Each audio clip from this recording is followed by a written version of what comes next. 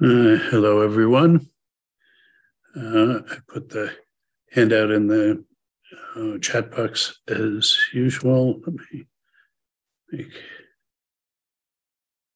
sure of that. Okay. Well, we're done with the technical material for the course. I know it's been a long slog, but it also means there's a lot to digest philosophically, and I hope today will be a big part of that. We're downstream from this isomorphism that Ulf showed between reason relations as expressed in deontic normative vocabulary, the kind we do our pragmatics in, and those same reason relations expressed in an alethic modal vocabulary, the vocabulary we do our semantics in, at any rate, our truth maker semantics.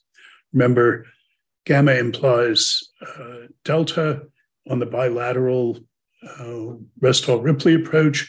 If one can't be entitled to commitments to assert everything in gamma and reject everything in delta, and gamma implies delta on the truth maker approach, given Ulf's definition of consequence, if and only if every fusion of truth makers of everything in gamma with false makers of everything in delta is always an impossible state.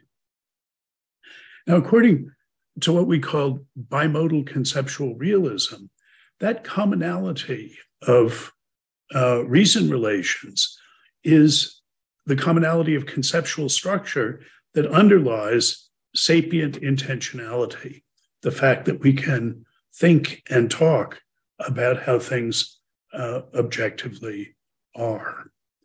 And what our technical apparatus has gotten us, I hope and trust, is a good grip on those reason relations, which on the side of subjects show up as vocabularies, lexicons, a lexicon plus a set of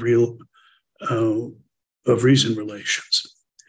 Now we're interested not in the common conceptual content, the role in reason relations that ties together the two poles of the intentional nexus, but rather about what distinguishes them, about the two ends of this nexus, the two guises in which conceptual contents can show up objectively as facts and subjectively in the form of commitments that can be made explicit by asserting sentences. So one reason that we're interested in these two kinds of vocabulary, the alethic modal that we talked about last time and the deontic normative, is precisely because they articulate not just the common form, but what's distinct about the two poles.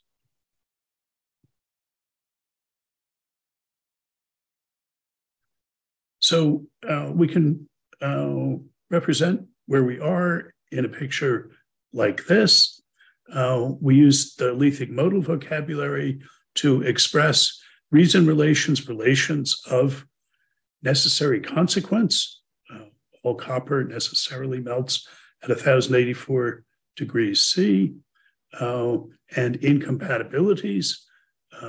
No sample of copper. It's impossible for copper to remain solid at 2000 degrees on the one hand, and the deontic normative vocabulary of commitments and entitlements that we use to understand implications and incompatibilities as they show up in vocabularies in use. And what we're going to focus on today is the representational dimension of conceptual content. The fact that there's a relation of aboutness, of reference, of representation between items in a vocabulary and the world. These ovals are all vocabularies, but this one isn't. There's reason relations in it, but it's the objective world. And there's a representational dimension to the relation between ordinary empirical descriptive base vocabularies, the kind in which we can say the cat's on the mat, the frog is on the log, and the reason relations. Last time we looked at Seller's distinction between labeling and describing, description requiring that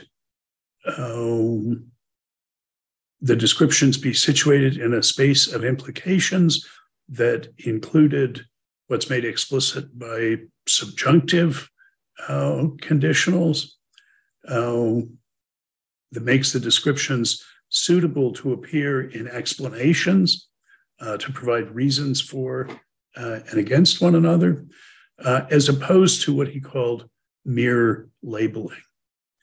Today, we're going to look at a notion that is in between labeling and describing, namely representing, whose paradigm might be the relation between a map and the terrain that it's a map of, on at least one way of understanding Seller's notion of labeling as involving mere reliable differential responsive dispositions. The notion of representation, I think, sits between mere labeling and describing, but I want to talk about what the relationship is between those three sorts of things. I want to say what representations are, what the representation relation is between representings and representeds, and to say what's special about descriptive representations that represent by describing. And one benefit of doing this is that it will keep us from turning the distinction between inferentialist and representationalist orders of semantic explanation, those ones that start with notions of reason relations. That's the kind we've recommended. The implication space semantics is a paradigm of that on the one hand, and representational semantics like the truth maker semantics on the other hand. I want to understand that as a distinction of orders of explanation. And whenever you make a distinction, you want to make sure it doesn't turn into a dualism. That is, it doesn't become drawn in as a distinction in such forms that you can't understand the relation between the distinguished items anymore. And it turns out, I'll claim, that we can learn a lot more about representation by thinking about what's expressed in alethic modal vocabularies and deontic modal vocabularies, deontic normative vocabularies, in addition to the observation that they specify the isomorphic reason relations of world and vocabularies generally. So in order to do this, I want to talk about representation, look briefly, breathlessly at some of the history of this crucial, distinctively modern concept, because I think the lessons that we learn from at least sketching the history set criteria of adequacy for our account of representation. So the first point is Descartes' invention of the notion of representation. I said this was a distinctively modern discovery. Why is it? Why wasn't the traditional Greek and medieval notion, why didn't they have a notion of representation? And the claim is that starting with the Greeks, the dominant understanding of the relation between appearance and reality was in terms of resemblance.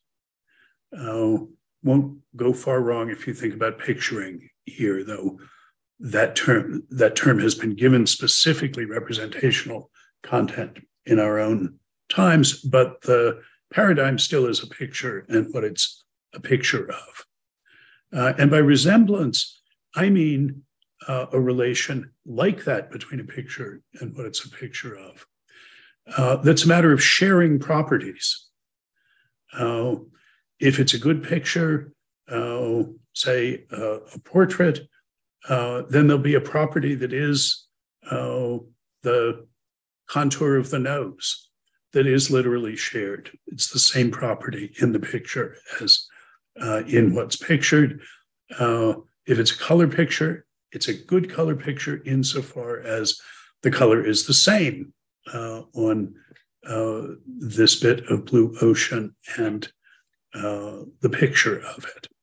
So the portrait resembles the one portrayed by sharing features of shape and color typically, but texture and so on as well. And the thought behind the resemblance model is that appearance is veridical insofar as it resembles the reality that it's an appearance of by sharing properties with it. And insofar as it doesn't resemble it, insofar as there's properties that the reality has that the picture doesn't, or vice versa, then it's a false picture. There's error in that regard. And thought of in these very broad brushstroke terms, Plato and Aristotle just had different pictures, technical stories about what the properties were that are shared between appearance and reality. Are there separable forms or not? We know the differences and similarities there.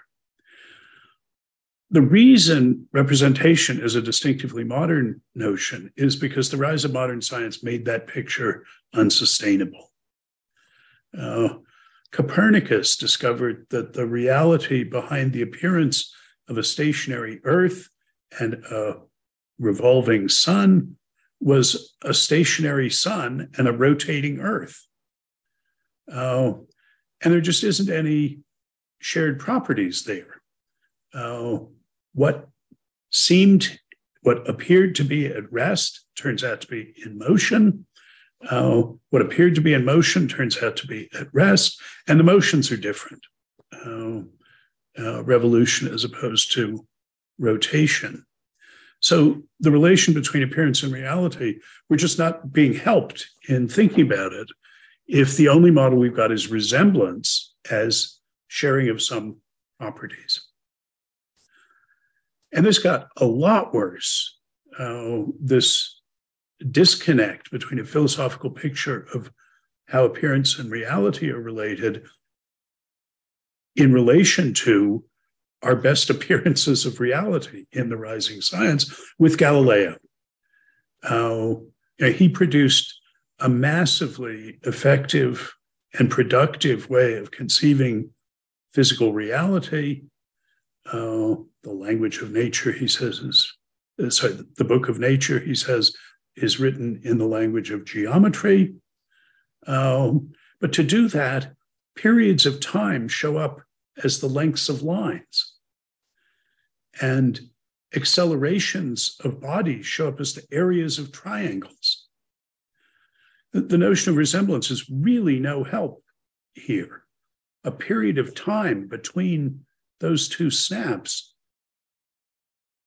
and the length of a geometrical line, the acceleration of a falling body, and the area of a triangle, the notion of a shared property just isn't helpful here.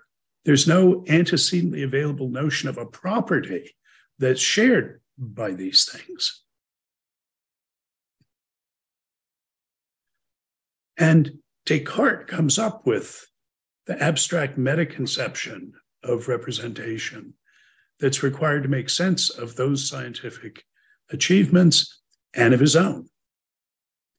And as Spinoza, fabulous reader of Descartes, saw, the particular case he generalized from to get a new model of the relations between appearance and reality, mind and world, is the relationship he discovered between algebra and geometry.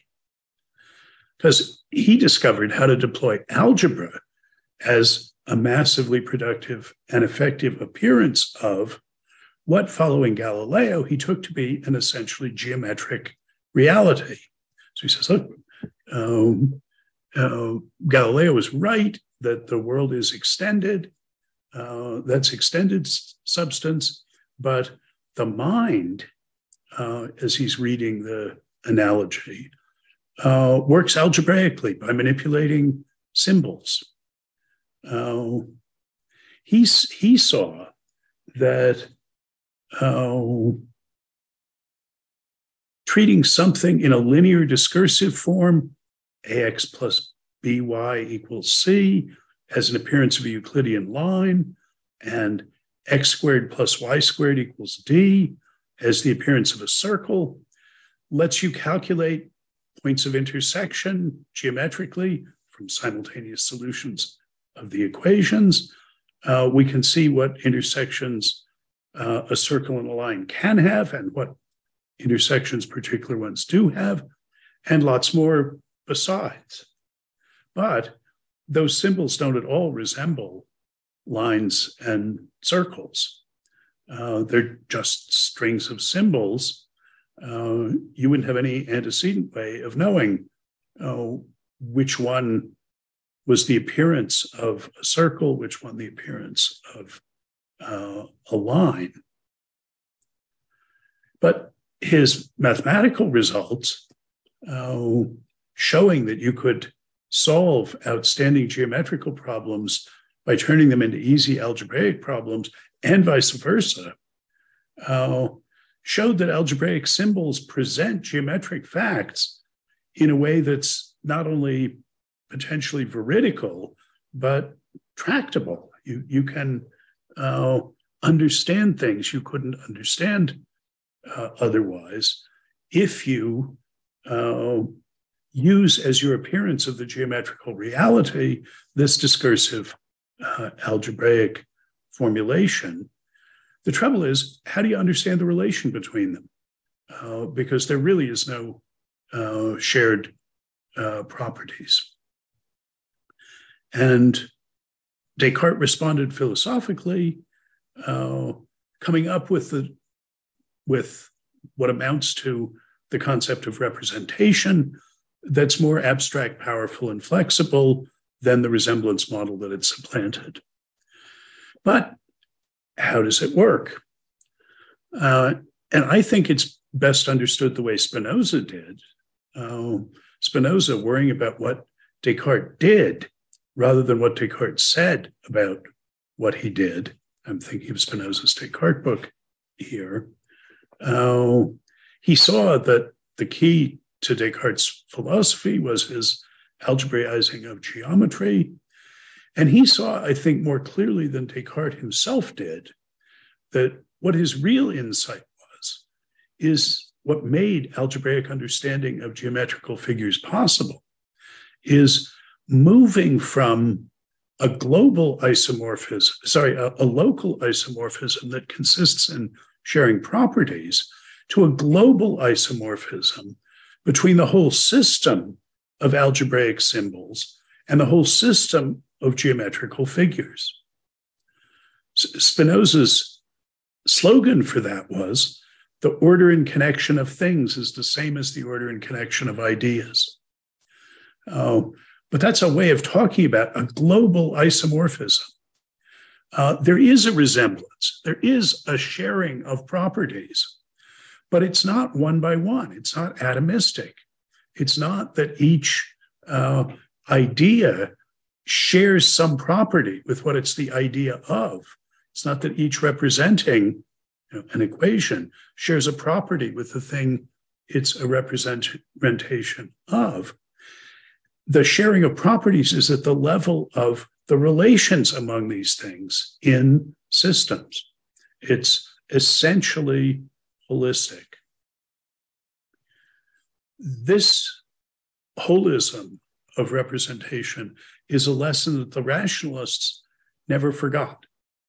It's central to Spinoza. It's central to Leibniz.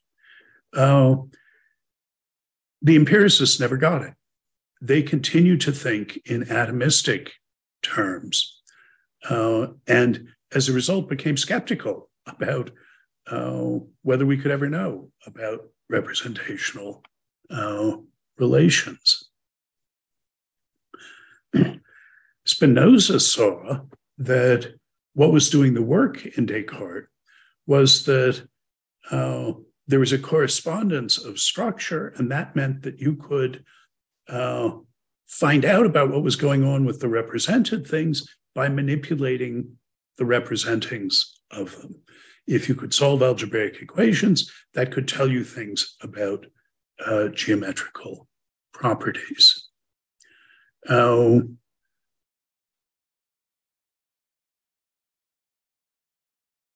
One of Spinoza's notorious slogans, the one that was seized on by the Germans in the 18th century in the Spinozismus-Streit, Hen kai Pan, the one that is everything.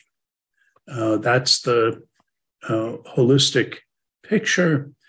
And it's striking in Leibniz, whose notion of degrees of perception and infinite mirroring of monads is essentially holistic in the sense that if you make a difference anywhere, it makes a difference to everything.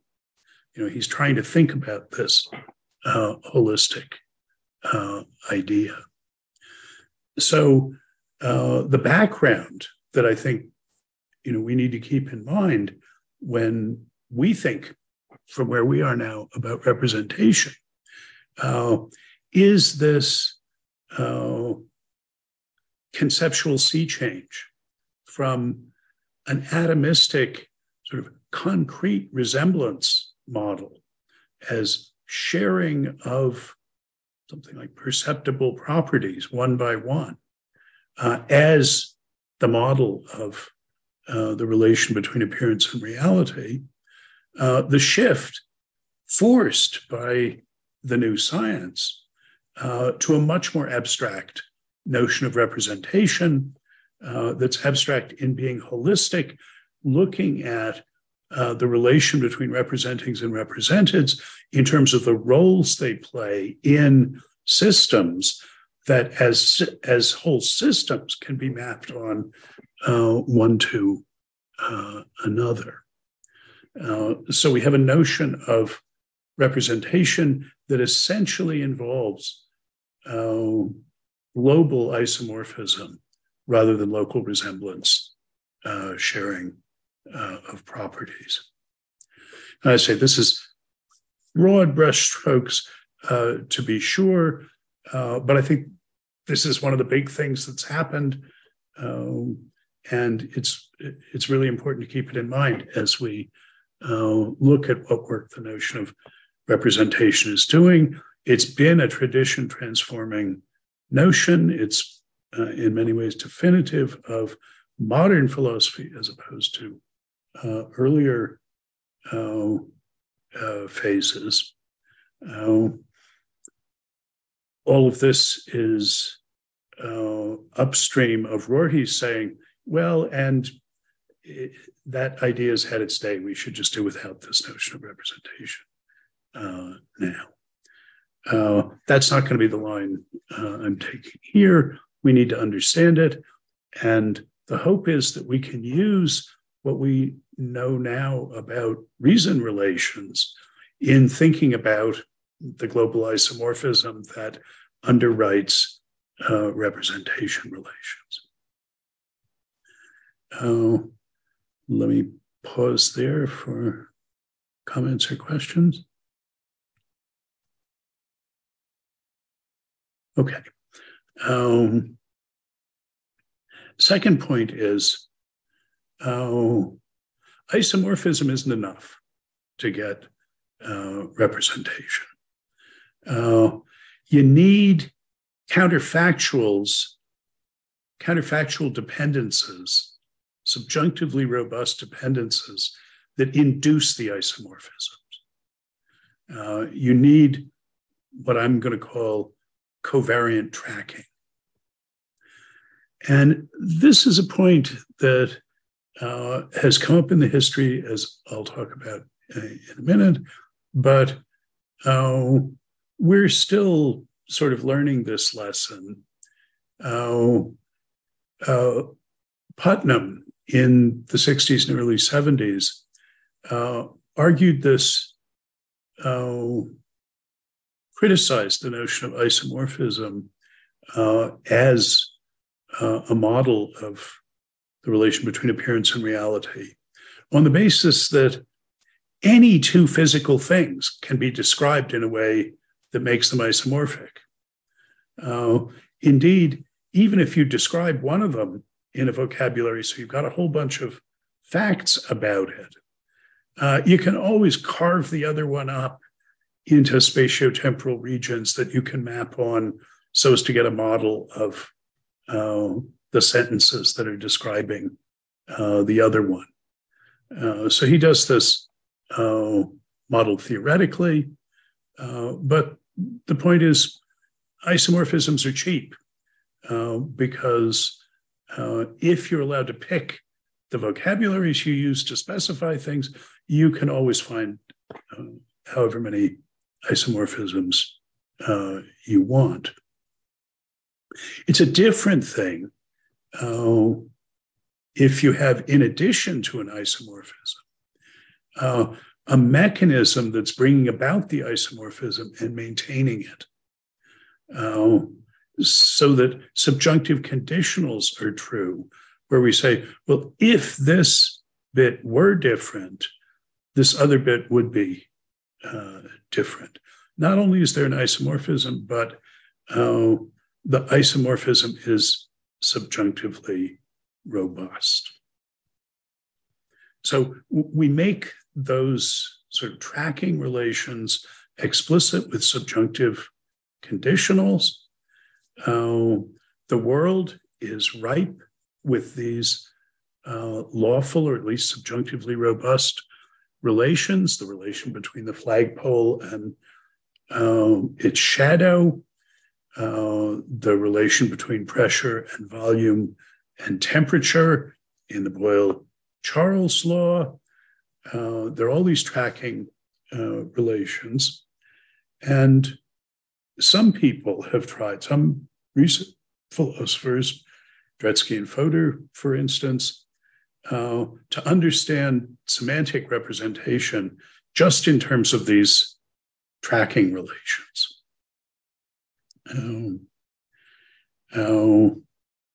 And these are important. Leibniz, when he talked about maps, understood the representation relation in terms of inferences. What it is for a map, for us to treat something as a map of a terrain, is to be willing to make inferences from map facts to terrain facts. So from the fact that there's a squiggly blue line in between these two dots, we infer that you have to cross a river to go from Pittsburgh to Columbus. Treating it as a map is endorsing a set of inferences like that. Knowing which facts about the map are map facts, that is, representing facts, and which not, so you don't make an inference from the coffee stain on the map to anything about the terrain or from the margins of it. You need to know which vocabulary, you can specify facts about the map in such that you can infer things about the terrain. What's the difference between a map, which was made to be a representation, and I don't know, that image of Jesus on your toast in the morning, or some inscription that the winds of Mars have made in the sand that we can read as E equals MC squared. You can find an isomorphism, but it's important about the map that we think if the terrain were different, the map would be different. That is, that the map was the result of a process that induced the isomorphism, and that process is one of tracking, or what Wittgenstein in the Tractatus calls a method of projection. Picturing of object facts by name facts in the Tractatus required a method of projection, Wittgenstein says. And though he didn't worry about this, it turns out that projection in this sense has to include at least relations that are subjunctively robust, of the form, if the facts were or had been different, the representings would be or would have been different in systematic ways. I mean, insofar as the author of the Tractatus understood that, because subjunctively robust relations like that aren't picturable, you can't say what the method of projection is. That's something that can only be shown, he thought. So you could understand Wittgenstein as making up this notion of showing, because he didn't have a better semantics for subjunctive conditionals.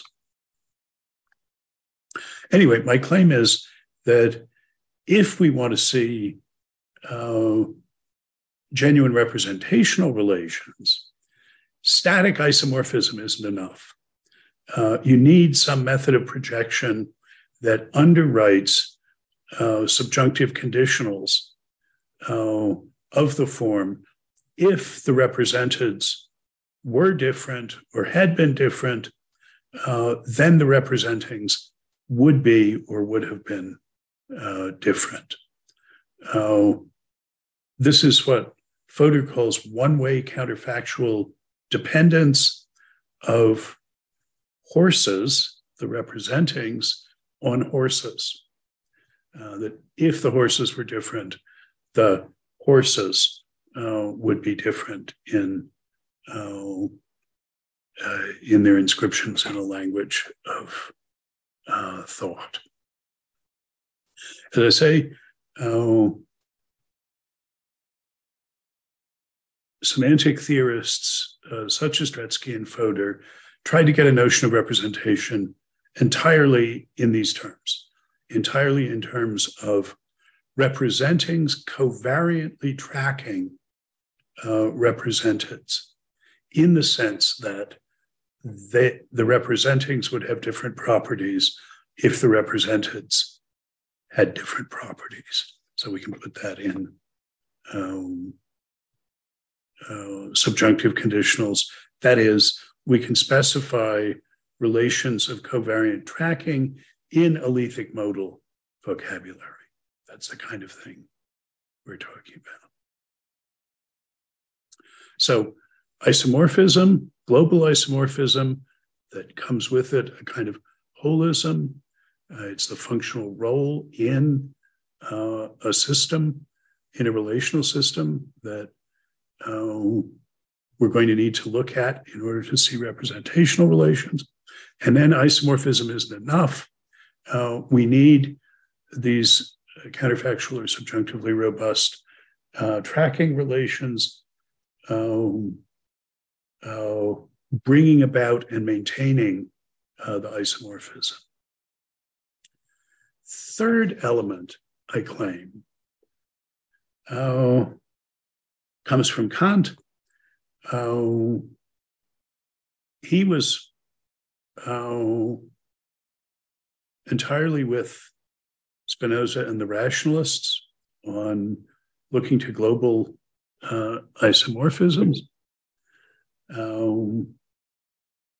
And he, more than any other of the early modern philosophers, thought hard, made explicit what he meant by representation. That was his central concept. Indeed, it's his word, Vorstellung, for representation, for what the others had been going on about. Descartes sometimes talks about representatio, but it really becomes canonical with Kant. But he's not only the philosopher of representations, he's the philosopher of rules. And while Spinoza was right, he thinks, about the order and connection of things being the same as the order and connection of ideas, what Spinoza didn't understand, didn't appreciate, is the essentially normative character of the order and connection of ideas. That while the order and connection of represented things is, for Kant, articulated by rules in the form of laws of nature, expressible in alethic modal terms, the order and connection of ideas is an essentially normative order, articulated by rules specifying what conclusions one ought or is obliged to draw, what one has committed oneself to, and what would entitle one to it. Rules, Kant says, express relations of necessity, natural and practical. Those are the two species of necessity: natural necessity that we express in alethic modal vocabulary, and practical necessity, the necessity that governs subjects rather than objects, that we express in deontic modal vocabulary in terms of commitment and entitlement, obligations, duties for him. Hegel, looking at this view of Kant, sees Kant as understanding an essential normative dimension of representation relations. Hegel sees Kant as adding the insight that representation is an essentially normative concept. What is represented by a representing is, inter alia, what exercises a certain kind of authority over it. The represented, by definition, sort of conceptually, provides the normative standard for assessments of the correctness of the representing, just insofar as the representing counts as a representing of that represented. That is, it's being a representing of that represented is being responsible to what's represented precisely for assessments of the correctness of the representing as a representing. Representings are normatively governed by what's represented, in the sense that they're essentially subject to a distinctive kind of normative assessment of their correctness as representings, and to be what's represented by them is to play that normative role of being the authoritative normative standard governing the correctness of the representing as a representing of that represented. So Kant says if the mind consists of representings, and this representational relation is essentially a normative relation, then an absolutely essential philosophical task is understanding the nature of these normative relations. And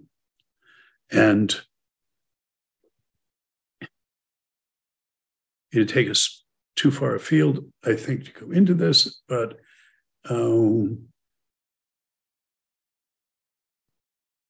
this problematic is non-trivially related to Kant's innovation in thinking of normative vocabulary in deontic rather than axiological terms. So where the ancients had thought in terms of the good and values and virtues, Kant thinks in terms of duties and rights, of commitments and entitlements, essentially of statuses of subjects. Whereas the axiological view in terms of the good or of values is thinking about the objective norm rather than the status of the subjects. But as I said, I'm not going to go into that. I'm afraid the deontic normative metavocabularies are going to get short shrift relative to the elethic modal ones. I'm not going to have space and time to fill out the parallels, the compare and contrast in the way I would like to. I will mention that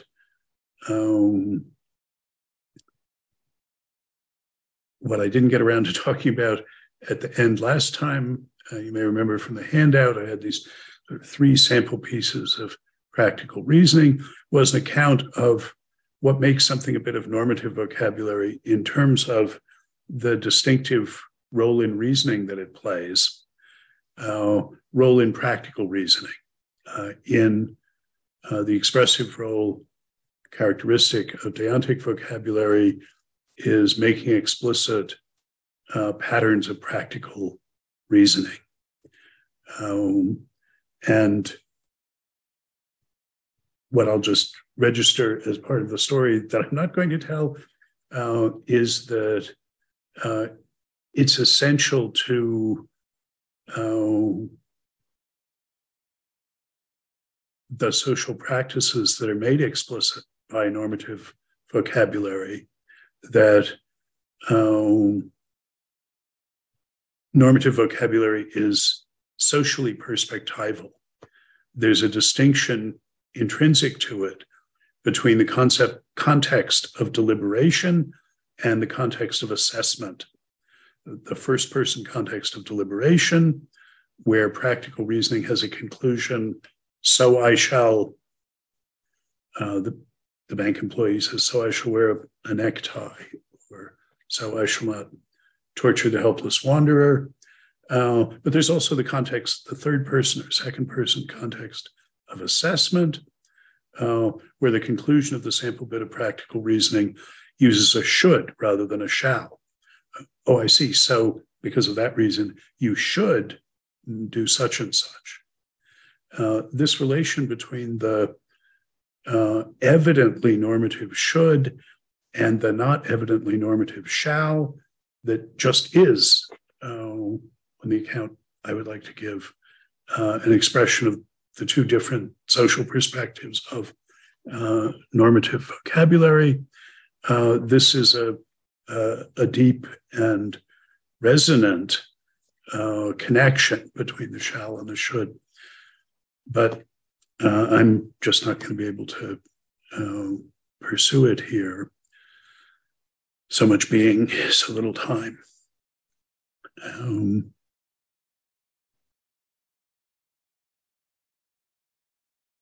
Yeah. So the claims I put on the table so far are, look, representation is a new notion. There was a big conceptual change from thinking in terms of categories of resemblance to thinking in more abstract categories of representation. That notion of representation required a notion of global isomorphism. It required a notion of covariant tracking, which is about processes or practices that reliably establish global isomorphisms and maintain them in a subjunctively robust way. These are the basis for the methods of projection in Tractarian terms. And then third, that what Dredske and Fodor didn't appreciate, but teleosemanticists like the queen of them all, Ruth Millikan, but also David Papineau and Kim Strelny, what they do appreciate is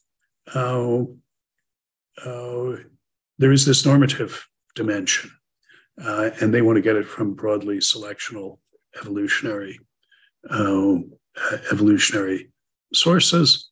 Another long story worth telling, but I introduced this as a Kantian insight that to be properly intelligible as a notion of representation, you need to underwrite this normative dimension, the authority of representants over representings. And what I want to say next is to suggest that that normative governance, that matter of the represented serving as a standard for normative assessment of the correctness of the representing as a representing, is what we need to add to a covariant tracking process, introducing and maintaining a global isomorphism to get a workable notion of representation.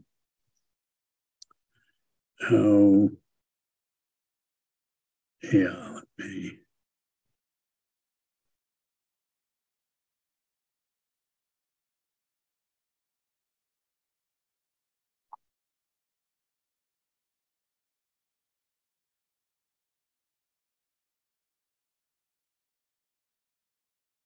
So I haven't talked about how to move to the notion of description yet, but if we just think about the relation between an ordinary empirical descriptive base vocabulary, OED, the cat is on the mat,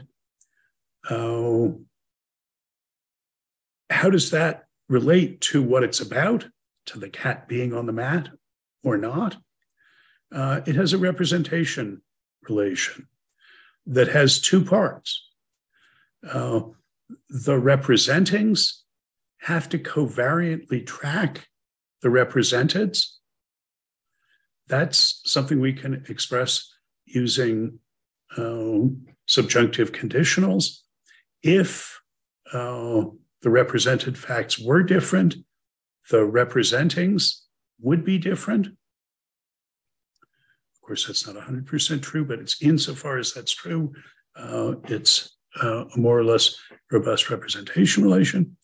So the representings must covariantly track the representeds, and the representeds must normatively govern the representings, in that they must serve as normative standards for assessment of the correctness of the representings that count as representings of those representeds, just insofar as it's those representeds that they're responsible to for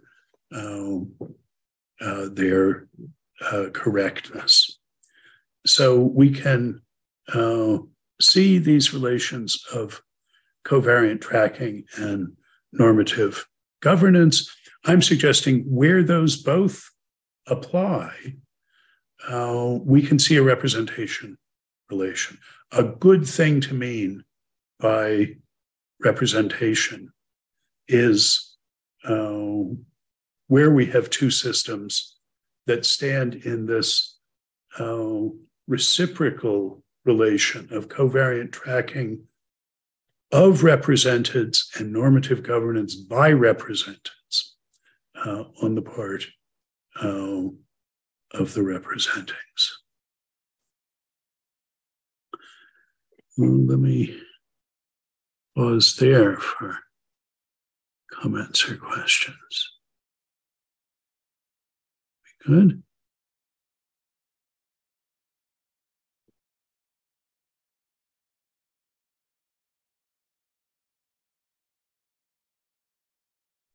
Can I? Yes, Ken. I want to ask, how can the reason relations at the word corner, that's the reason relations set by the elastic model vocabularies. How can these reason relations normatively govern the reason relations at the right side? Because that's from the word side. Right. Well, I mean, my picture is going to be, we have to look at the discursive practice. We have to look at somebody who's taking or treating something as a representing of something else. Now, that might be practitioners who are using the language, or it might be us as theorists. So as semantic theorists, when we say this dot on the map represents Pittsburgh, what are we committing ourselves to? What are we saying when we say it represents that? And I'm claiming we're saying two things. We're saying so let's say the map fact that this dot is square represents the fact that Pittsburgh is between 250,000 and 500,000 in population. And we say, well, now, what are we saying when we make that claim using the term representation? Well, we're committing ourselves to a subjunctive conditional. If the facts about the population of Pittsburgh were different, then this map fact would be different. It wouldn't be a square. And that's the covariant tracking side. And we're committing ourselves to a conditional that has a subjunctive antecedent. If the population of Pittsburgh were different, then this dot should be different. If the population were less than 250,000, then it should be circular. If the population were more than 500,000, then it should be triangular. We, in making the representation claim, are committing ourselves to both of these. Now, we may at some point want to talk about representation relations sort of in the view from nowhere, where we're not looking at how we say them. But this is where we're going to start in thinking about them. What it is for there to be a representation relation is for there to be a relation of covariant tracking and normative governance, normative government. And so, that's what you have to argue if you argue that what you have to give reasons for if you want to maintain that there's a representation relation. Now, there may be other ways to underwrite that normative claim.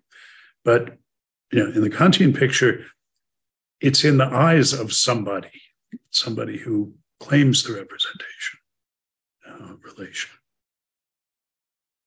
Okay, thank you. Okay. Now, I said that this notion of representation comes between Seller's mere labeling and his describing, as we were talking about them last time. And I'm thinking of his mere labeling as involving only the covariant tracking, the sort of thing that happens when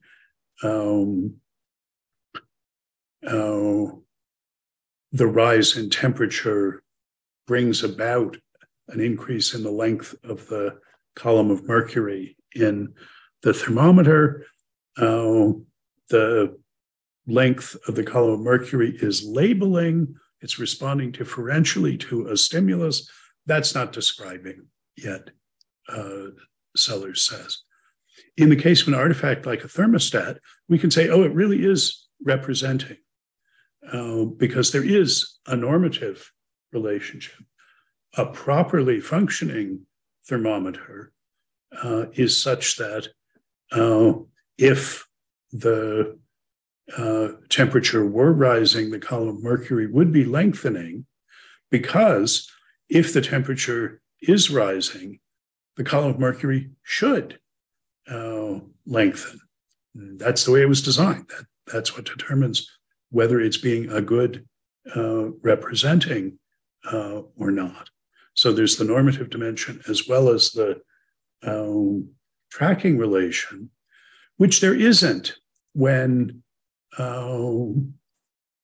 I squeeze the balloon down and increase its pressure and decrease its volume and increase its temperature. All those things are tracking one another, but there isn't yet a representation relation. That's just the way the world works. There's consequence relations in virtue of which some things track other things. But in the case of the Boyle-Charles law, we could treat the relationship as normative, as we do when we exploit it in building a mercury column thermometer. But in general, when it gets colder and the volume of gas decreases, that isn't a representation relation, unless somebody gives it a normative significance. It's just the world consists of these things that subjunctively co-vary and rule each other out. That's what we describe in alethic modal vocabulary. So if we think about that, about covariant tracking as still mere labeling, then representation sits between that and description. A paradigm of a representation that sits in between them is the map.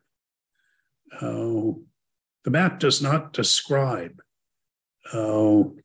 Pittsburgh as being as having a certain population, though it does underwrite an inference from a map fact to a terrain fact that exploits the covariant tracking and normative governance relations. What more do you need to get description? Well, you need the representations to be situated in a space of implications and incompatibilities, as Sellers says.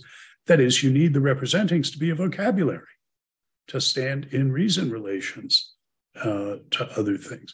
That's conceptual representation, where the representing is something that's conceptually contentful can serve as a premise and a conclusion in implication and incompatibility relations. So we can see how to assemble the materials that we have here into a notion of representation as covariant tracking of representeds by representings and normative governance of representings by representeds. That's what we need for representation. And if, in addition, the representings are vocabularies standing in reason relations, then we have real description, descriptive representation, where you represent by saying that, making it explicit, saying that the cat is on the mat. That's what you can do because the cat is on the mat plays a position in this system of implications and incompatibilities. It has a conceptual role of the sort we can make explicit in the implication space semantics. So here in this picture, we've got these reason relations on both sides. And it's the fact that the acceptables and rejectables stand in reason relations, these conceptual contents stand in reason relations, that makes this a relation not just of representation, but of description, of descriptive representation. Or we could say descriptive representation is fact stating. You're at least in the fact stating line of work if you've got these relations. You may not succeed in stating a fact because what you said was false, even though there's a generally reliable tracking relation, and even though you're committed to things being this way, maybe they aren't. Maybe this is one of the cases where you got it wrong, but you are in the fact stating line of work, whether on this particular occasion your claim states a fact or merely some way things could be.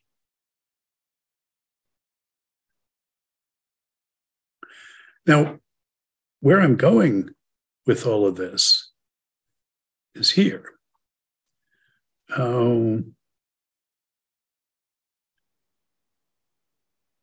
These two vocabularies don't just line up with the two poles of the intentional nexus, as we see in bimodal conceptual realism. They also express the two essential sides of the representation relation. You use alethic modal vocabulary to make explicit relations of covariant tracking. If the representing were different, the represented would be, if the represented were different, the representing would be different. That's using subjunctive conditionals in alethic modal vocabulary.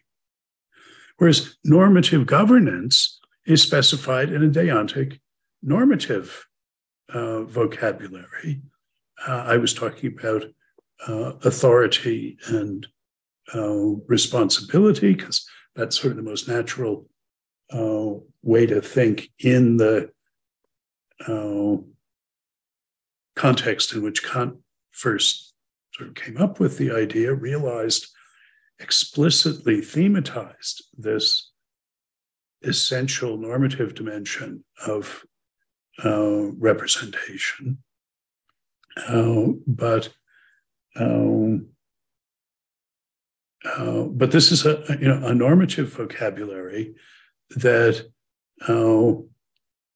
same sort of antecedent, subjunctive antecedent, if the facts were different, then the claims ought to be different. That's an essential part of the claims representing the facts. It's not just if the facts were different, the claims would be different. That's the covariant tracking that's instituting the and maintaining the isomorphism. But we've got rules that say how things ought to be. And if the cat were not on the mat, or something incompatible with it, if the cat were swimming in the sea, then you ought not to claim that the cat is on the mat. It would not be correct to claim that. So the phenomenon I'm interested in here is that the alethic and deontic modal vocabulary come into the story twice. They come into the story in the relations between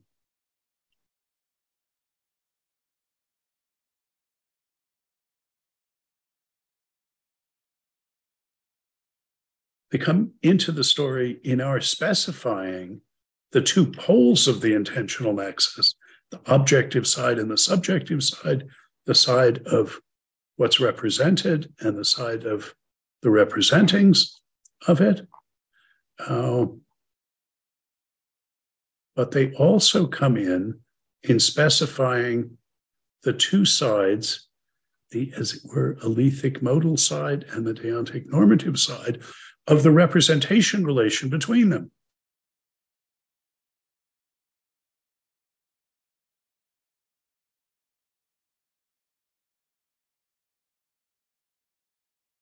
So the relation of these rational metavocabularies, alethic and deontic,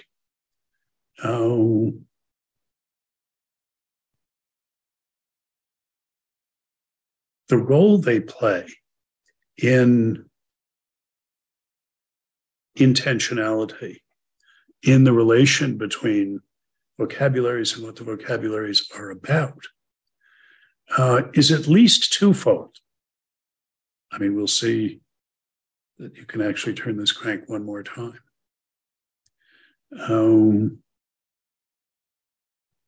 These are intimately related vocabularies, two sides of one coin, in an intricate but analyzable way, which I'm claiming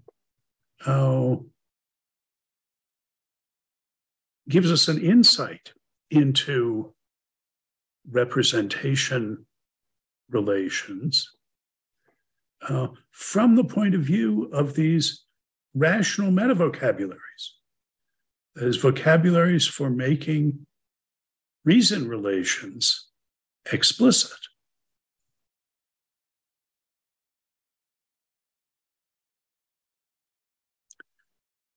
Why is that? Well, it's because covariant tracking and normative governance in the case of descriptive representations are relations between the reason relations in these two different forms.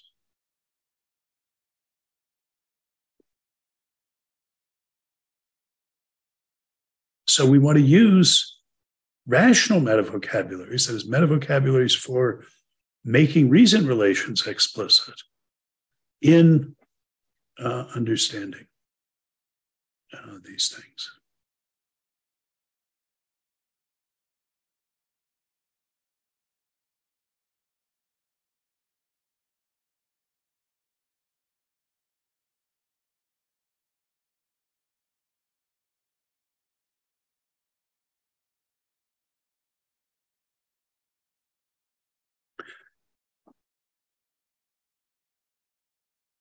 I mean,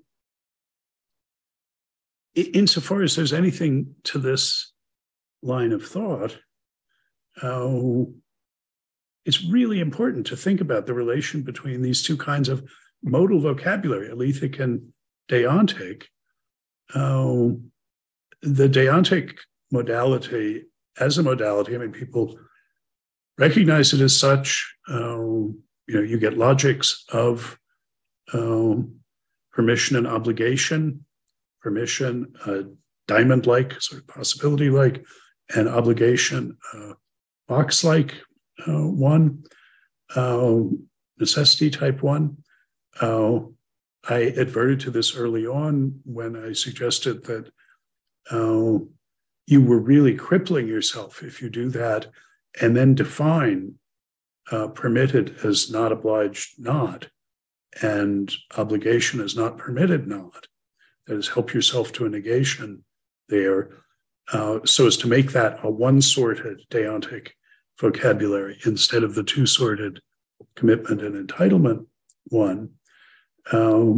But people have seen this formal analogy between elethic and deontic modalities, but they haven't borne down, I think, to try and understand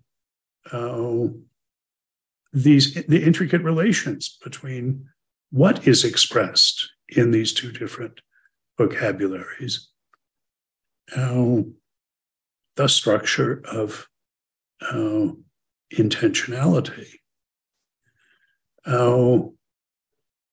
Sellers got really close, and indeed his remark that modal vocabulary is a transposed language of norms. That's something he said. And he meant,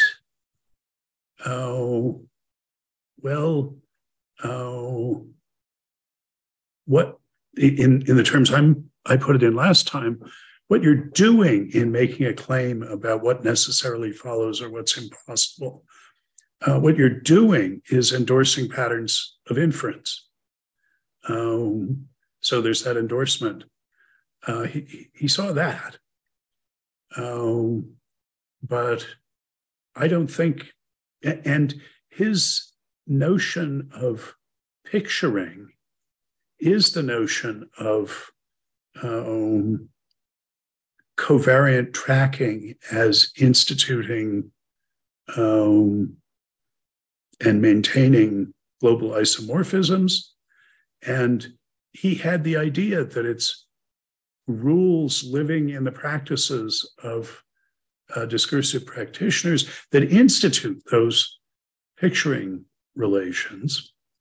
He didn't divide things up the way I have, sort of tying those two things together into a notion of representation.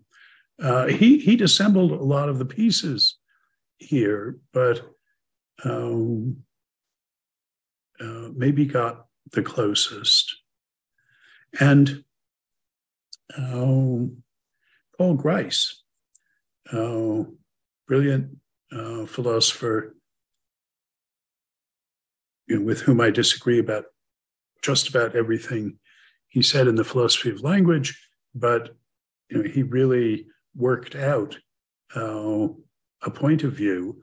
It's individualist, and it starts with his notion of non-natural meaning starts with intentional states instead of discursive practices. I think that's wrong way around, but he's very good. But he spent the last decades, really, of his life worrying about the relation between elethic and deontic vocabularies. That was what he talked about in his Locke lectures at Oxford. And his are one of the few sets of Locke lectures that weren't immediately published. Indeed, 20 years went by, and he died, not having published what he'd said there. Uh, it was published by his students under the title Aspects of Reason. And it's a mess. I mean, you can see he did not get his thoughts pulled together. But maybe a third of that book is starting off from a completely different place than I do here, namely the linguistics, looking at the use of, for instance, must, which we can use to express an alethic modal connection. If you throw that rock, the glass must break. But also has the deontic normative, but you must drive her to the airport, you promised. And should, that weight is light enough. The branch should support it. It probably won't break. That's an alethic modal one. And he claimed that this was the form that his wrestling with it took. As I say, very different from the line I'm articulating here, was that there was actually one modal notion, an or modal notion of must, of should, of ought, that we, not for no reason, but in the end, to our confusion, split into two and thought of as having alethic and deontic species of that genus, where the thought he seemed to be after, and as I said, I think the text is a mess, but the thought he seemed to be after is these are inextricably intertwined aspects of one modal notion. And what he wanted to do was sort of pick it apart.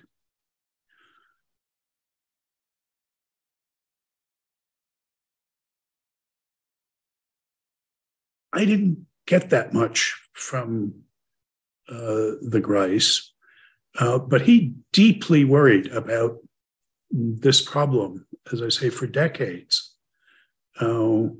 And somebody will be able to figure out sort of what he was after and how to make those thoughts go. But it probably isn't going to be me. So anyway, that was all a very indefinite appreciation, but against the background of wanting to say, we should be worrying about the relation between these metavocabularies of reason relations, because they're the secret to the secret. They're the key to understanding the representational dimension of conceptual content, working our way out from reason relations, that is in an inferentialist order of explanation, but ideally doing justice to the representational dimension of description and fact stating.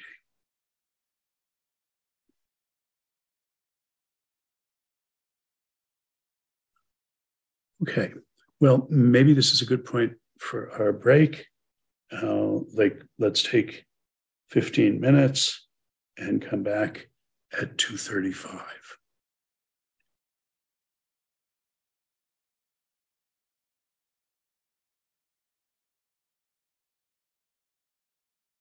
Okay.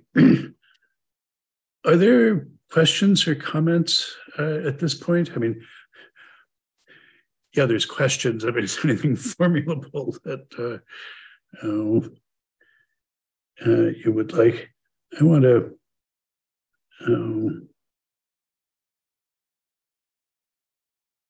put this thing up here again. Think about how this could be simplified. If one just, instead of having the Alethic and Deontic vocabularies, and instead of distinguishing these two aspects of representation, one just talked representation talk. So between the base vocabulary, the descriptive, ordinary ground level, ordinary empirical descriptive vocabulary, and the world it's describing and representing, there's a single representation relation. And up here, we've got some vocabulary that we use to talk about representation, the representation vocabulary that we use to specify this relation. There'd just be one thing. And I mean, that's the way people typically talk, I guess. One way to think about what we're doing here is that we're unpacking that. We're saying that one notion of representation really essentially has these two aspects, an Alethic aspect and a Deontic aspect. We can talk about them in these different vocabularies.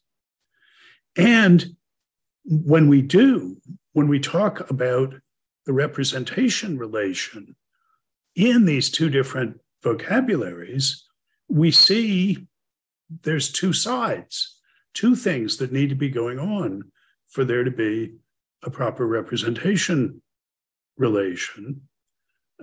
In the case we really care about, where the representings are a vocabulary, so this, not at least the simplest sorts of maps, this will be a relation between the reason relations. We've taken that one notion of representation and that one sort of single representational semantic metavocabulary and split it into these two. And that splits, as it were, the phenomenon, that lets us distinguish these aspects of the phenomenon. If you think about the relation between ordinary descriptive vocabulary, the frog is on the log, and the world where the frog is on the log, if you think about that as consciousness, not in a Chalmers lit up inside sentience sort of way, but in the side that matters for sapience, for knowing or believing something about how things are, then what we're talking about is a more articulated vocabulary for understanding consciousness. That is, what you're seeing here is a form of conceptually articulated self-consciousness, consciousness about what consciousness consists in, that we get to by splitting up the notion of representation. And here it seems telling that I didn't start the story here bringing in Alethic and Deontic metavocabularies, wheeling them in as deus ex machina, just saying, okay, let me tell you about this. These arose organically in our thinking about reason relations, in our thinking about the reason relations that in Ulf's isomorphism shows us that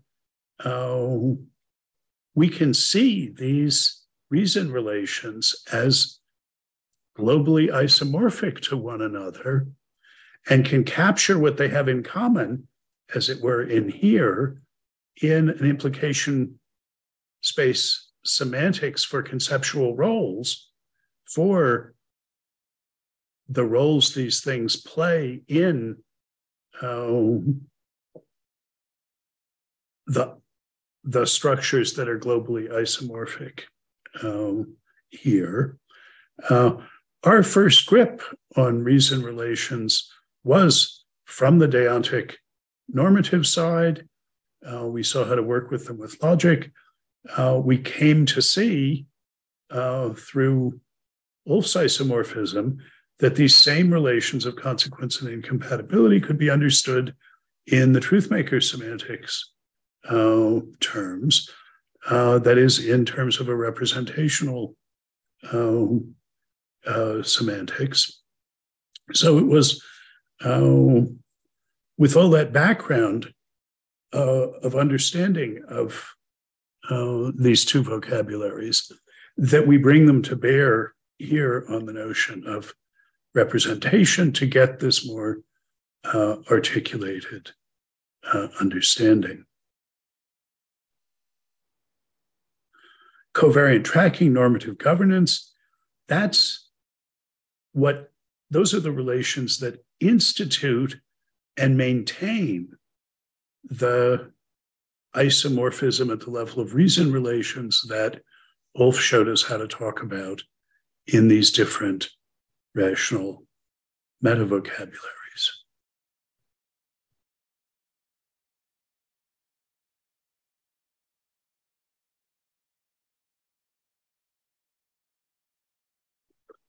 Okay.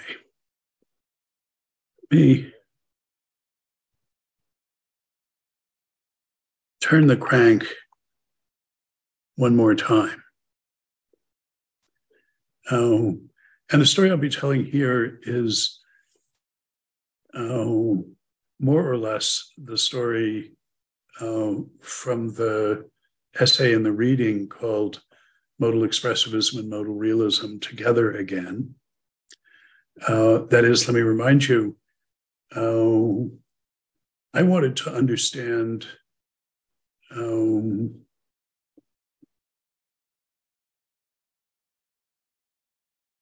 these rational metavocabularies as versions of what Kant was after with his notion of categories,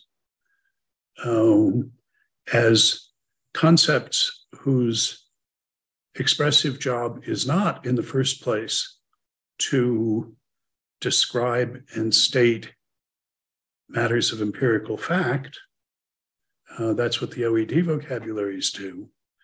But rather to make explicit features of the framework that makes description and explanation of empirical goings-on possible. Alethic modal vocabulary is to do that, and deontic normative vocabulary is to do that. That's the expressive role in virtue of which they're metavocabularies. Really, for any descriptive vocabularies.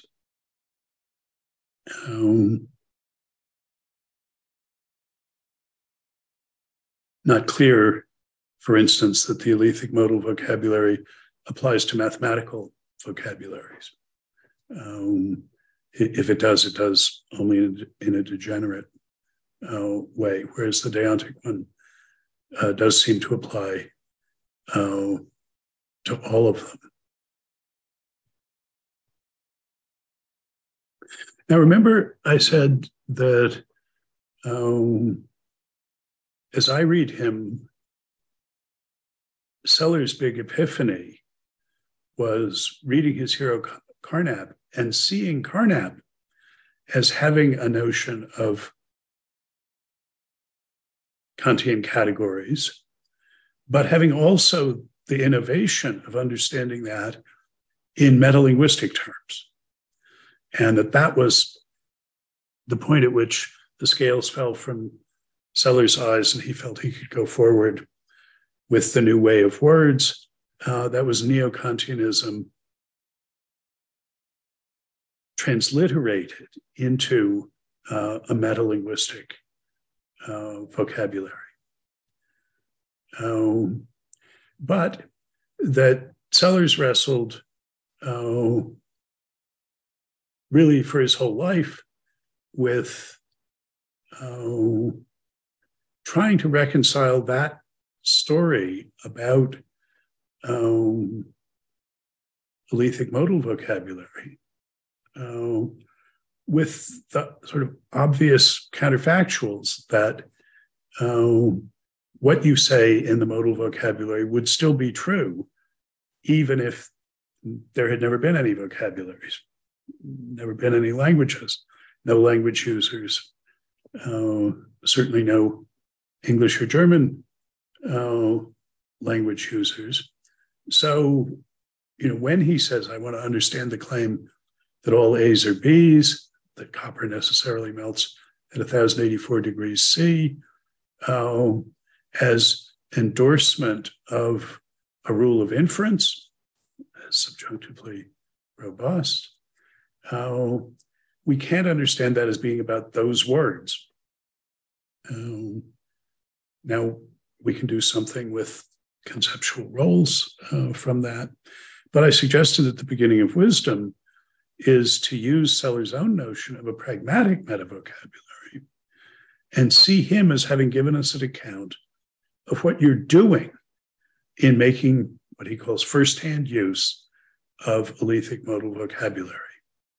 What you're doing when you claim that copper necessarily melts at 1084 degrees C, what you're doing is endorsing a pattern of inference from statements about the temperature to statements about its state as liquid or solid. That's what you're doing when you make such a claim. In the way that what I'm doing when I say you shouldn't do that, using should, a bit of deontic normative vocabulary, is disapproving of what you're doing. The expressivists about normative vocabulary are right if you understand what they're saying as couched in a pragmatic metavocabulary, a vocabulary for talking about what you're doing in talking.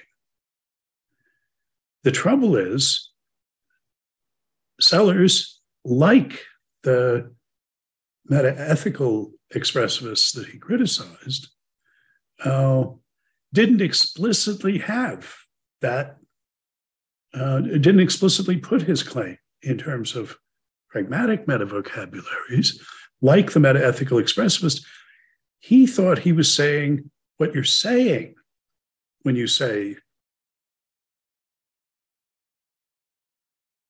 that copper necessarily melts at this temperature, or that you should not do that.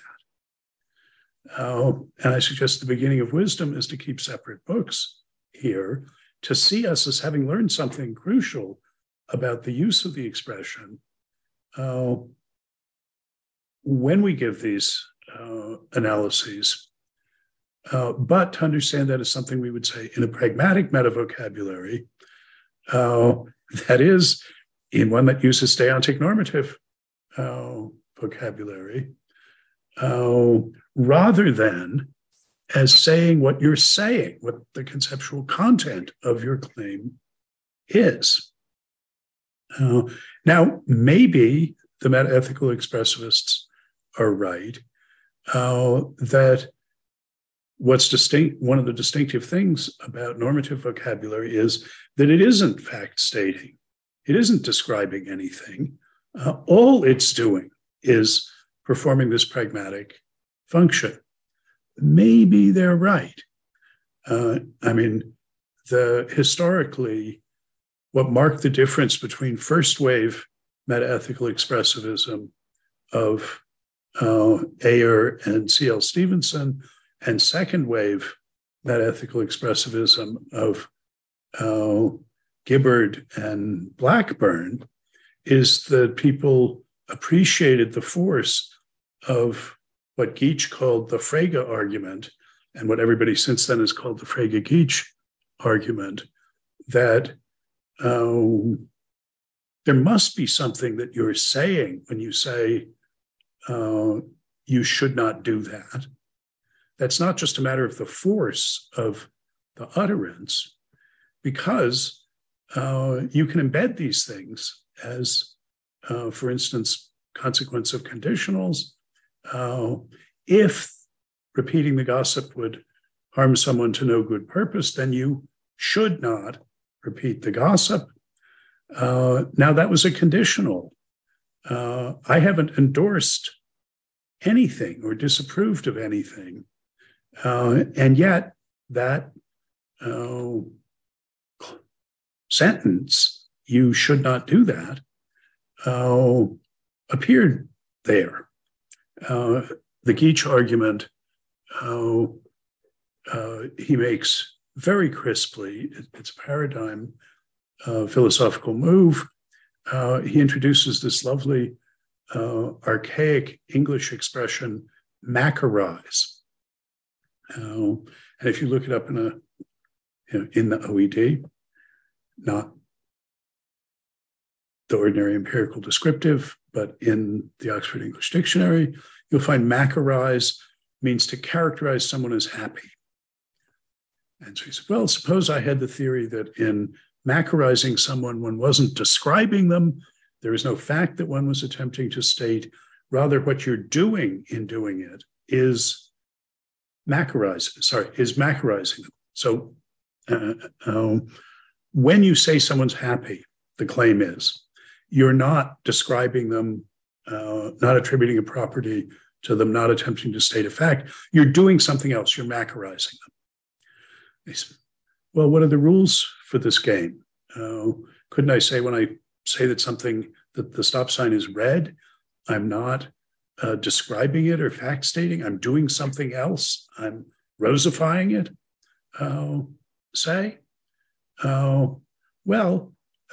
we can tell that in macarizing someone, you're also describing them, because we can say,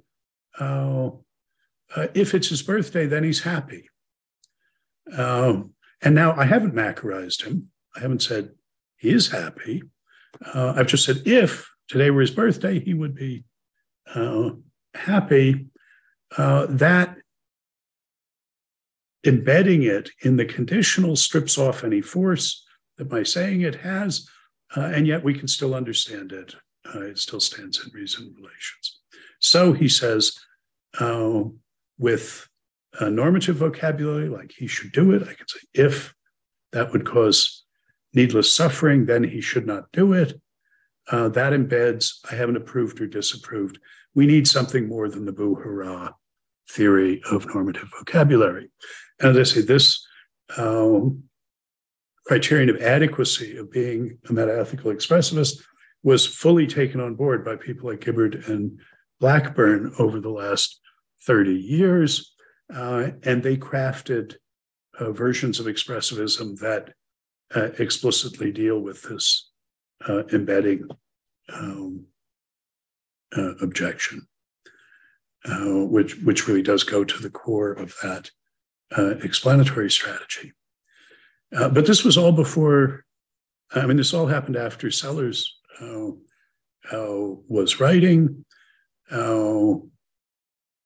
He never sort of sorted things out. Blackburn, by the way, I mentioned his Humean expressivism about the 3 M's, about morals, modals, and mathematics. He wants to tell a parallel story about alethic modal vocabulary and normative vocabulary. And also mathematical vocabulary, from my point of view, may be a step too far. At any rate, he meant to be supplying the want that I'm complaining about in Sellers. But suppose we say that Sellers was right about what you're doing in making firsthand use, and so that firsthand use is not embedded, as a freestanding utterance, as the principal operator in the sentence you're doing, that's making firsthand use of these expressions. So he was being careful about that. Suppose we say that he's right, that in doing that, in making firsthand use of these modal expressions, one is endorsing a pattern of reasoning as subjunctively robust. It's made explicit by subjunctive conditionals. Suppose we say that. What should we say about what you're saying when you make firsthand use of these expressions? We have a good account of what you're doing. That's the expressivist account. What are you saying? And I think there's good reason to want to say you're stating modal facts. You're describing impossibilities and necessities in the natural world. That's certainly what uncritical natural law talk takes to be going on. In talking about what's necessary, you're describing a feature that the world really has. You're stating modal facts. I mean, I think a modal realism like this would have three parts. Some modally qualified claims are true. The modally qualified claims that are true state facts. And at least some of those facts are objective in the sense that they're independent of the activities of concept users, would be facts even if there had never been vocabulary users. And I think there's good reason to endorse all those claims. Physics says things like two bodies acted upon only by gravitational forces necessarily attract one another in direct proportion to the product of their masses and in inverse proportion to the square of the distance from between their centers of mass. I mean, I take it that that's true. Modulo various quantum and relativistic claims. Certainly claims like that are true. Denying that, I think, involves contradicting things physicists say with good reason. That would take a really strong argument. And Sellers remind us, let me remind us, it says, because physics and the sciences generally are not just in the business of describing things, they're in the business of using some descriptions to explain others as reasons for others. And it's that feature of the framework of description and explanation that's made explicit by alethic modal vocabulary. We really don't want to say, unless there's just no alternative, oh, well, those modal relations of necessity and impossibility are empirically real, but transcendentally ideal. I mean, that's what Kant felt obliged to say, given his understanding of the categories. We would really rather not say that. We'd rather take there to be true modal claims that state facts. I mean, if they're true modal claims, they do state facts, at least in the Phrygian sense. He says a fact is a thought that is true, meaning by thought, not an episode of thinking, but something thinkable.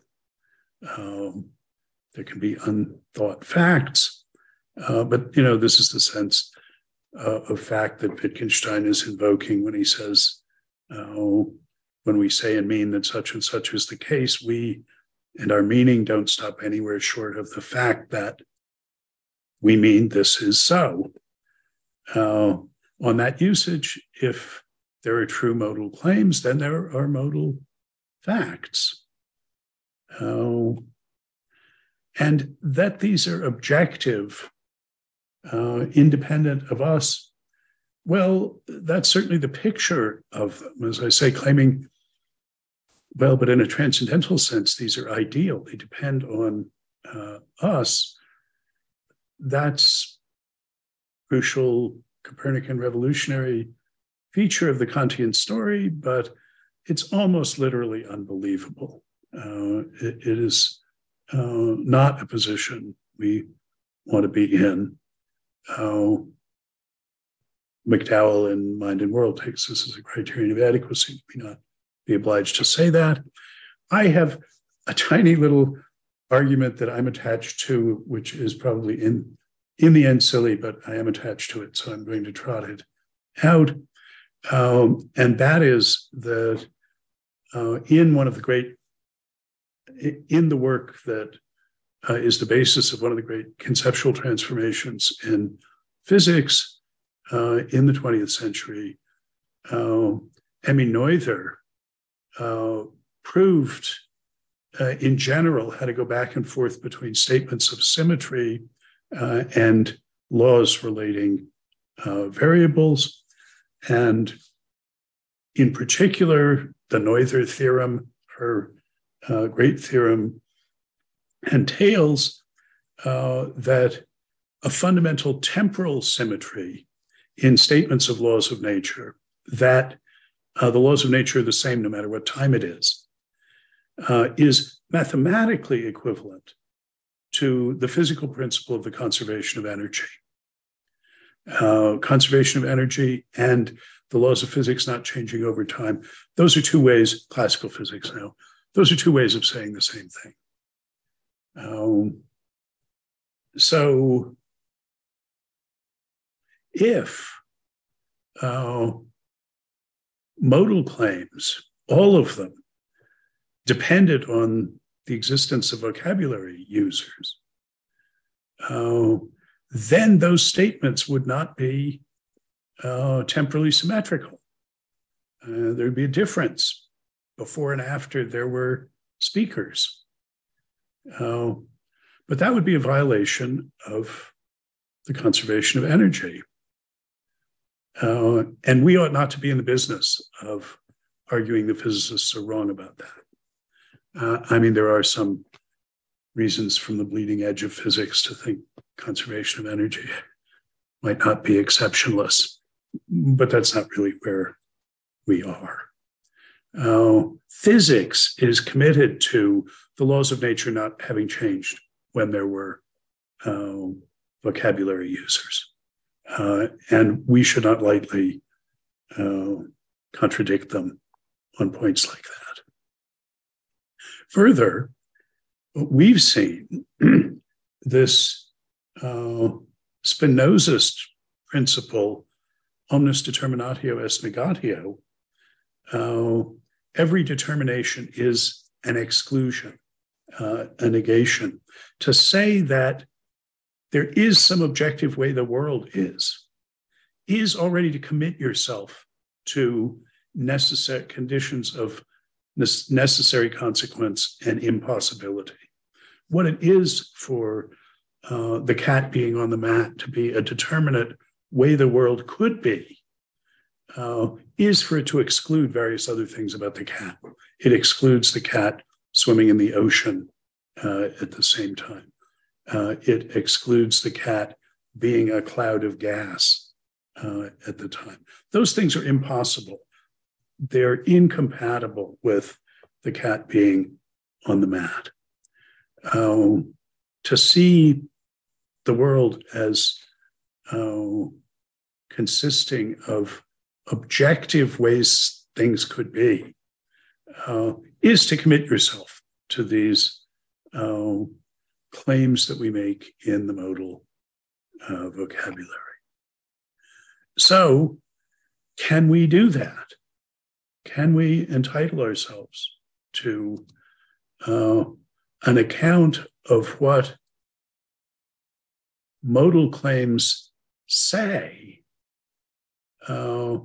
given that's compatible with the expressive account of what you're doing in making modal claims, making first hand use of them? And I claim that with our picture of what representation and descriptive fact stating consist in, we can. We know what we need to show in order to understand alethic modal metavocabularies as fact stating, as describing modal facts, conceptually representing the world as being a certain way. We need to show covariant tracking by modal claims, subjunctive conditionals paradigmatically, of modal relations of incompatibility, of consequence and incompatibility. That is, we've got to show that, at least when all's going well, if the necessary consequences and impossibilities in the world had been different, we would have endorsed different subjunctive conditionals. Well, that's what scientific practice is doing. I mean, we do it in everyday life. If there's traffic on the Boulevard of the Allies, then she'll probably be late for class. There's a subjunctive conditional. And we've worked hard to make those things track that actual subjunctive robustnesses and impossibilities and necessities, covariant tracking of necessary relations of consequence and relations of impossibility or incompatibility. That's the first element of descriptive representation. Second element, normative governance of modal claimings by actual relations of necessary consequence and impossibility. That is, if the modal facts were different, if the law of gravitation were an inverse cube law instead of an inverse square law, as far as distance is concerned, then one ought to claim that it's an inverse cube law instead of an inverse square law. There's normative governance of our alethic modal claims by the facts. And then modal vocabulary has to be a vocabulary whose principal role is to express reason relations of the base OED vocabulary, but it's these conceptual contents state ways the world could be. That is, the representings in this case are conceptually articulated. So it's not just that alethic modal vocabulary can represent the reason relations in the world, but can actually describe or state them. And that's compatible with seeing it as playing an expressive role relative to base vocabularies, which we would describe in a pragmatic metavocabulary. It's compatible with that. Now, as you'll see in this picture, I want to say, and the same thing goes mutatis mutandis for deontic normative vocabulary. That is, we can see it also, our talk about what people are committed and entitled to, as covariantly tracking the reason relations among the concepts of a base vocabulary and those reason relations among the base vocabulary, normatively governing our talk in the deontic normative metavocabulary. We've got a vocabulary up here, so it can be standing, so it has representings that are conceptual contents, and that's what's needed for descriptive representation, not just representation. So where I'm ending up is turning this crank one more time. We said before that alethic modal and deontic normative vocabularies come into the story twice in specifying, in making explicit reason relations in the world, in the truth-maker semantic metavocabulary, and reason relations within the vocabulary, in the deontic normative vocabulary, according to Ulf's isomorphism and that reading of bimodal conceptual realism, but also in letting us explicitly express the two halves of the representation relation, covariant tracking in alethic modal terms and normative governance in deontic terms. But now we're saying they come in yet again when we understand the descriptive fact-stating aspect of the conceptual contents conferred on things by the reason relations in alethic modal vocabulary and in deontic normative vocabulary. I mean, you're going to use the alethic vocabulary to describe the covariant tracking of the reason relations in OED vocabulary by the deontic normative. You're going to use the deontic normative vocabulary to specify normative governance, both in its own case and in the case of alethic modal vocabulary. So these vocabularies are going to come into the story now 3 times. But 4 times if we think about them specifying these relations of normative governance and covariant tracking.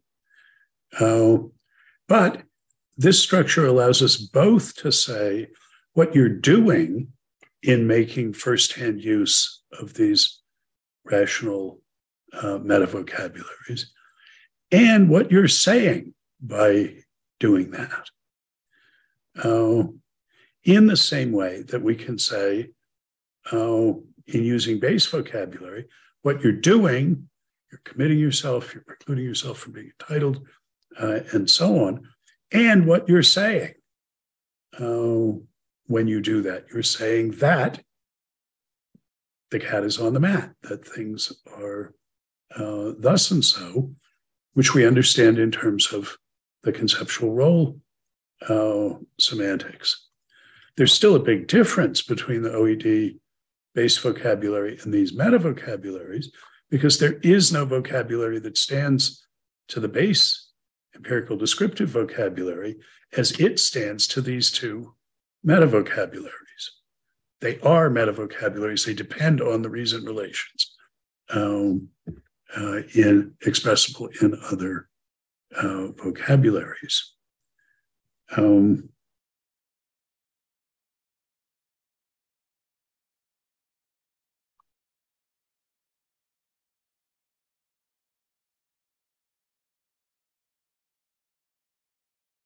So that's what I have epitomized here in the conclusion on the handout. We use the alethic and deontic modal vocabularies to characterize the two poles of the intentional nexus, the world and the vocabularies, the objective and the subjective poles. That's what we saw in that very first diagram.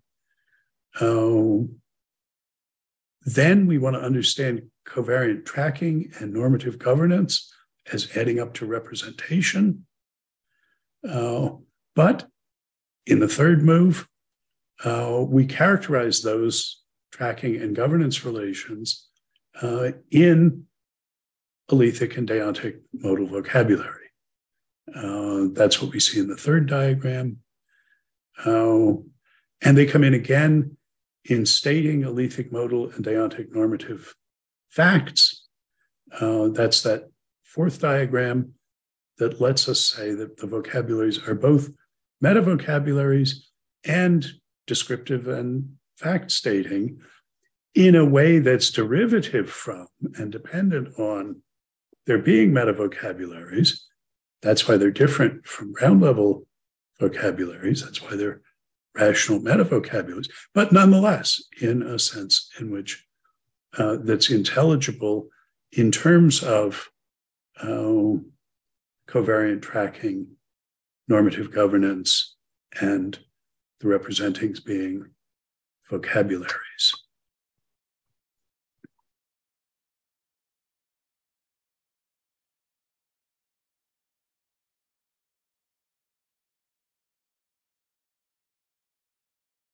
Yeah.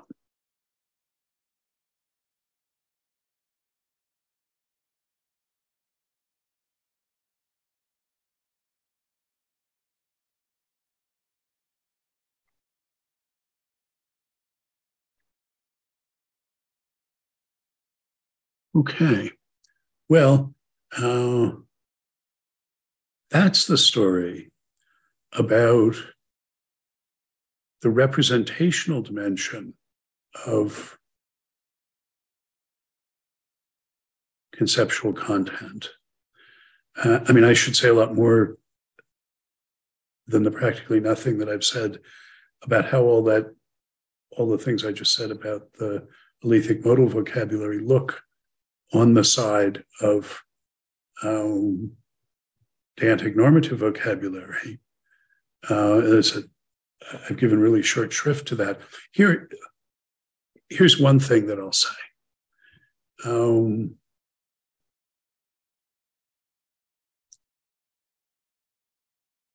People worried about the metaphysics and ontology of the norms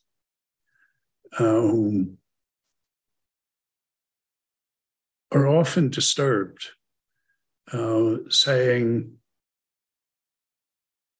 well, for the physical stuff, we can causally interact with it. And so, for instance, can perceive the colors and shapes of things. And the trouble with these spooky normative things is that they don't exert forces, they don't have masses, they don't interact with us causally. We can't perceive them. So someone like Harman says the best explanation of our normative talk is not to postulate that there really are values. I think it makes a big difference at this point that we talk deontically, that there aren't really commitments, Gil, is that what you're going to say? There are these statuses, if you understand them as social statuses, of course there are. But specifically on the notion of perceiving them. This is an issue that back in McDowell's intellectual prehistory, back when he and Gareth Evans were harassing Davidson in Oxford, when Davidson came to give his Locke lectures, one of the things they were objecting to, particularly John was objecting to, was Davidson's picture of languages as just noises, just the lexicon. And John's view, so Davidson said, look, what you can literally hear is just the noise somebody's made. And John was concerned to claim that no, you could hear what somebody meant. If you were in your native language and nothing funny was going on, you hear what they're saying, you hear what they mean, the content first. And you actually only hear the noises if there's some issue about it. This is why if you're genuinely bilingual, you may not be able to remember what language somebody said something to you in. You remember what they told you, But even remembering whether they said it in English or in German, not so easy. But meaning is a normative concept. To hear what somebody means is to hear it as committing them to some other things, as entitling them to some other things. How is that intelligible? Well, John, in his way, just says, well, it is. What makes you skeptical about that? But we might want more than that. You say, well,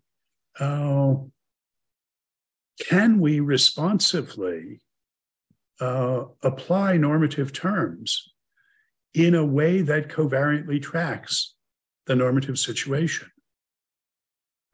And here John has something helpful to say. He says, yes, if you're a competent user of thick moral concepts, thick normative concepts, but let's even say moral ones, like cruelty, that includes being able to see it. When Nietzsche saw the cart horse being beaten to death, he didn't just see the rise and fall of the stick the guy was beating the horse with. He didn't just hear the anguished howls of the tormented horse. He saw the cruelty of what the guy was doing. And if he couldn't, it would mean he had not been properly brought up, didn't have full mastery of the concept of cruelty. We can covariantly track normative phenomena. Well, in the theory of perception, these are affordances. What it's appropriate to do with the door handle. Turn it to open the door. That's what you see first, is how it's appropriately used, the normative feature of it. You first see the post box as a place it's appropriate to deposit mail to be taken away. That's every bit as fundamental as sort of the secondary qualities.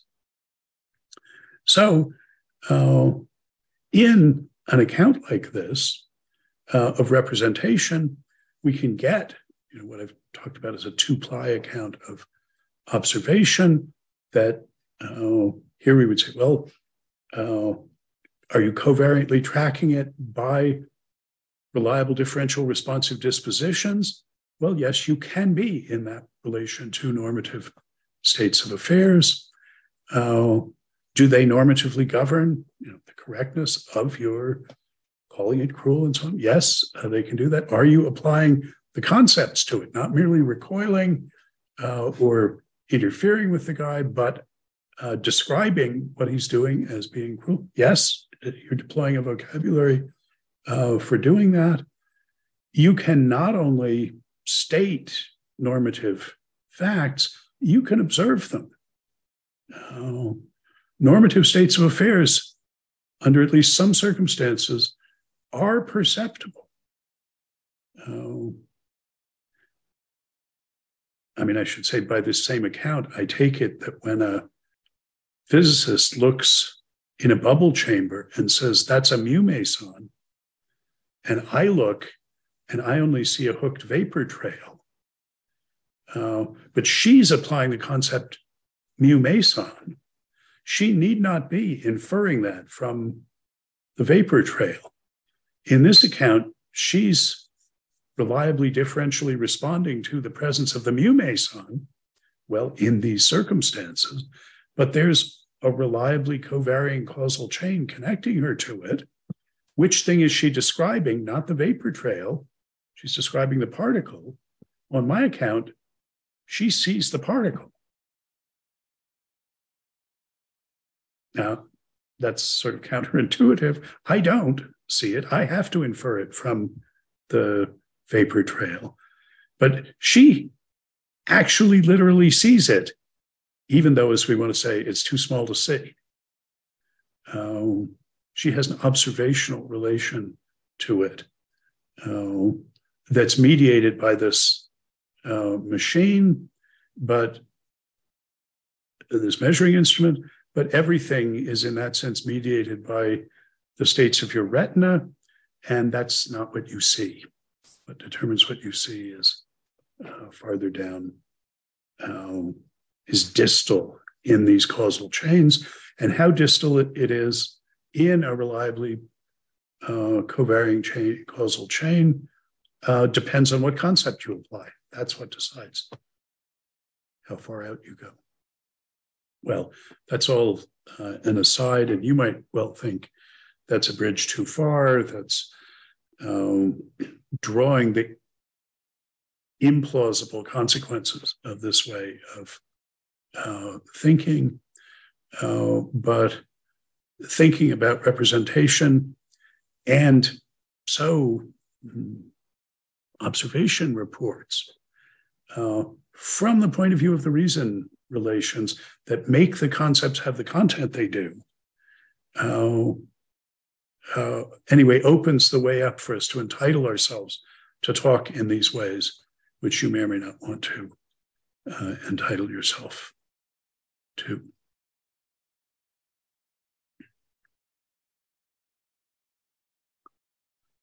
Okay, are there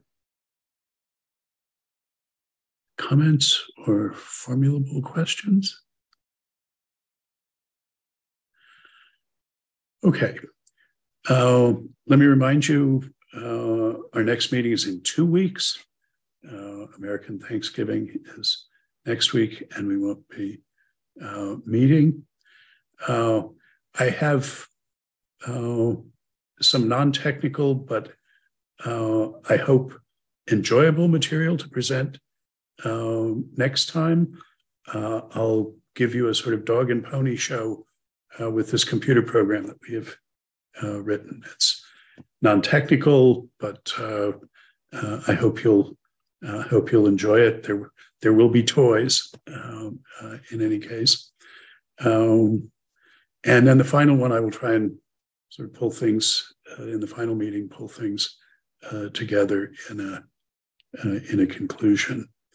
But I hope it seems that this iteration of the last 2 weeks, which goes beyond what's going to be in our book, by the way, that this is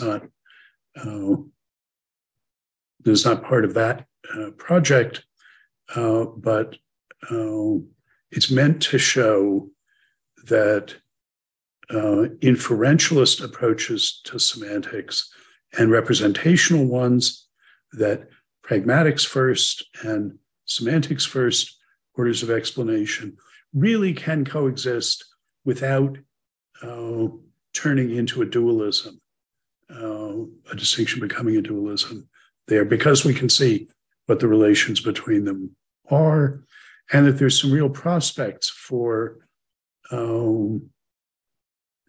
articulating aspects of representational relations by looking at them from the point of view of rational metavocabularies, specifically alethic and deontic, modal ones, that we're not seeing if we start inside truth-maker semantics or its forebear possible worlds semantics. We're bringing something to the party in understanding representation relations, in understanding what it is for some state of the world to be a truth maker of a sentence or a false maker of it. Okay, well then I will see you in 2 weeks.